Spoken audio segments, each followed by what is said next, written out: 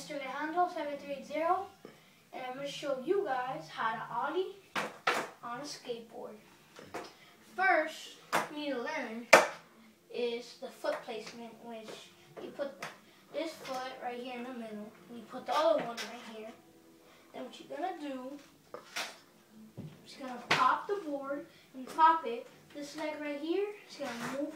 You got to move it forward, and when you move it forward, it's going to create the board to go up in the air and then land. So again, what you need to do is put the foot, this foot right here in the middle, put this one in the back, then you pop it, and then when you pop it, you put this, you move this foot forward, like that, forward. And when you move it forward, it's gonna make the board go like this. So yeah.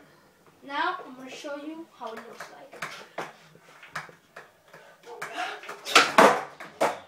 Looks like good. That. Looks like that. Simple. Just hit some people. It takes for a month or 2 weeks or more.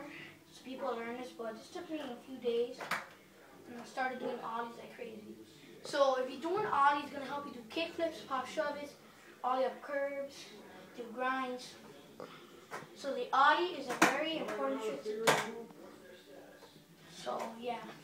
So rate, comment, subscribe. Bye guys.